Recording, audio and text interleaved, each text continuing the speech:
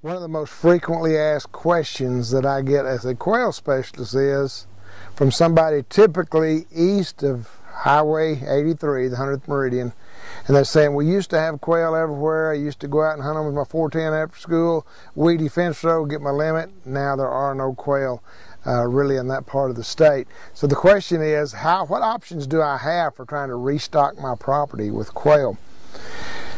That's like asking for the holy grail of quail management. We just don't have a great answer for being able to restore populations further east. Now, a lot of things going on right now, including habitat improvements and trying to make that landscape as friendly as quail. So you basically have two schools of thought. One is, if you build it, they will come. So if we work and we improve our habitat, and we improve the habitat around us, again, because we're typically talking about smaller property owners. So if we can make a large enough footprint of quail habitat, usable space on the landscape, and again, we think that is in the neighborhood of 2,000 acres or more, that the quail will repopulate that area. Now, the fallacy in that, or possible fallacy, is there might not be any quail in that area to serve as fuel to restart that fire. So that's one of the biggest concerns and frequently asked questions we have. So I'm going to address that in two respects today. The first is through some type of artificial release method using pen-reared quail, and the second one is with some research that we're currently doing on the translocation of wild trap quail to points further east. Let's talk about the pen-reared quail question, farm-reared quail, whatever you want to call it.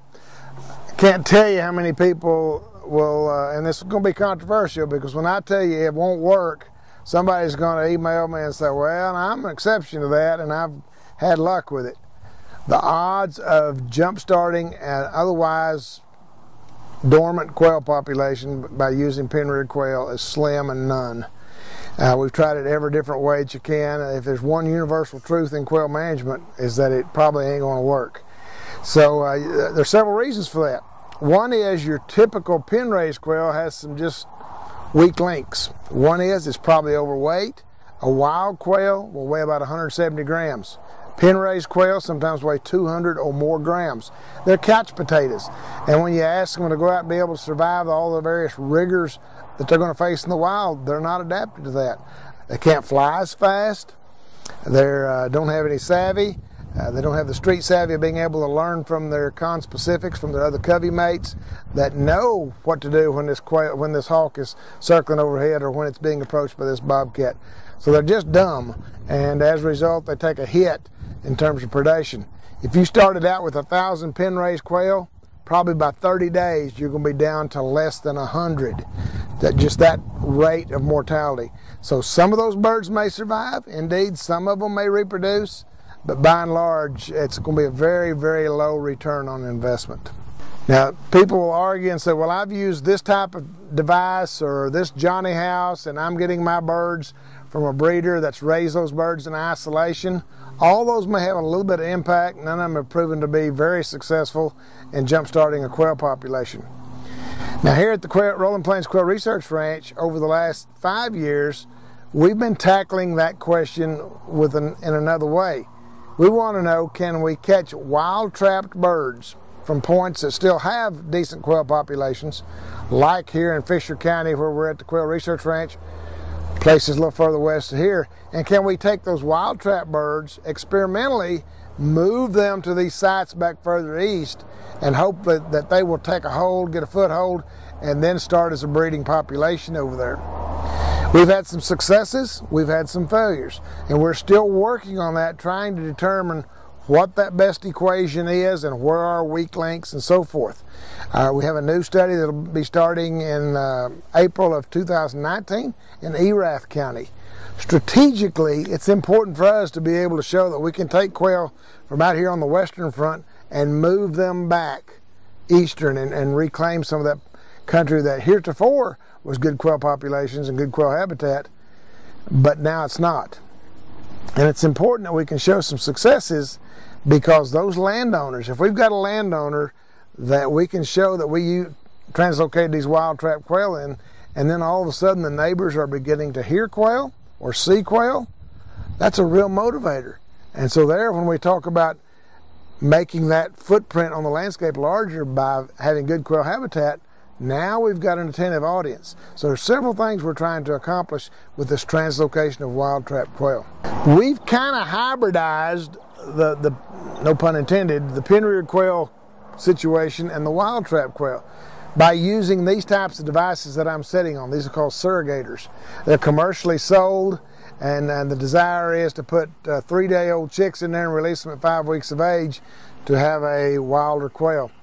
They haven't proved to be too successful in that. We're not using them in that context. We're using these, we have these on a site, let's say in Erath County, in good quail habitat. We're going to catch 25 wild trap quail, put them in here about April 1st, and we're going to sequester those birds. They're in this, they're predator proofed. We're going to leave them in this, giving them access to a layer ration and keeping them protected from the predators during that time. We want them to have 30 days to kind of acclimate to that area. And then on about the 1st of May, which we consider the start of nesting season, we're going to open the door and release those birds. We've done a couple of things for them. One is we've predator proofed them, so the varmints may be up here around at night, but they're having an opportunity to acclimate to that without being fear of being killed. Second thing is we've allowed them in any what I call conspecifics, members of the bob whites that are resident birds but at a very low level. Those birds are talking back and forth to them. So we think that when we release these birds on May 1, then the site fidelity, the number of birds that stay on site, is higher than if there were absolutely no birds present on the landscape. So those are some of the things that we're researching, and we'll put radio collars on the hens, follow those birds during the nesting season to see if we can document nesting, see if we can document survival, how many of the birds disperse off the site. In our previous work with bob whites, it's been a fairly good site fidelity. Probably less than 20% of them move over 3 miles. So we feel pretty good about being able to put those birds there and they call it home if it's good quail habitat.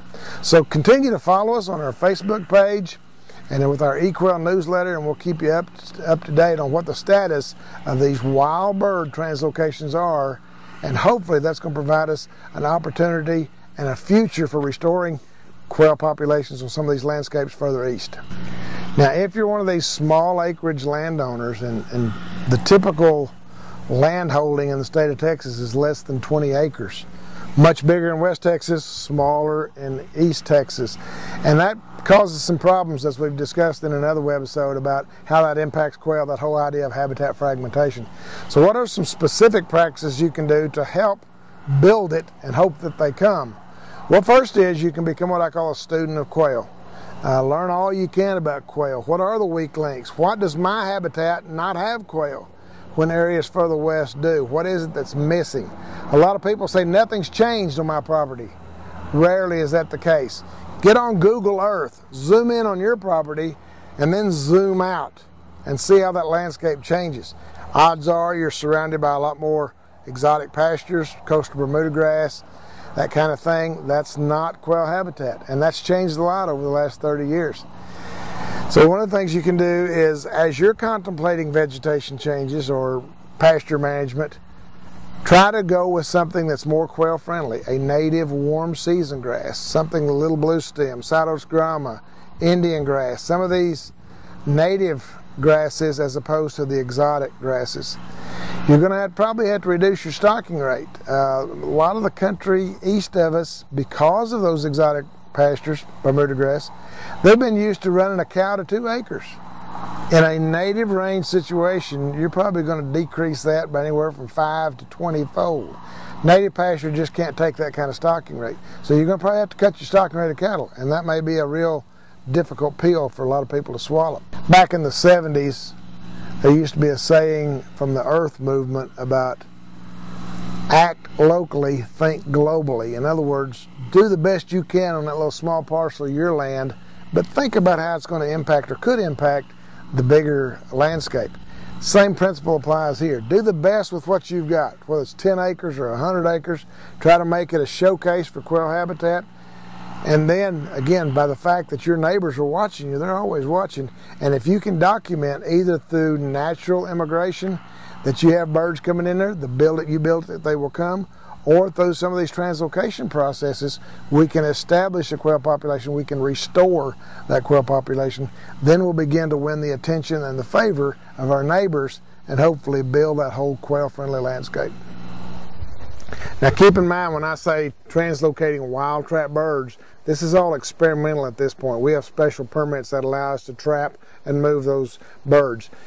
If and as we can prove that this is successful, there is a permit on the books with Texas Parks and Wildlife Department, commonly called the Triple T, that would allow landowners to do that. But our situation is we've got to be able to document that the translocation of wild trap birds is indeed a viable tool for restoring those quail populations. Nationally, it's a very, very hot topic right now, and we're doing our part here in Texas to see if we can move those wild trap birds over and then have a sustainable population 5 years after we translocate. That's the bar that we've got to reach in order for Parks and Wildlife to say that's a successful technique.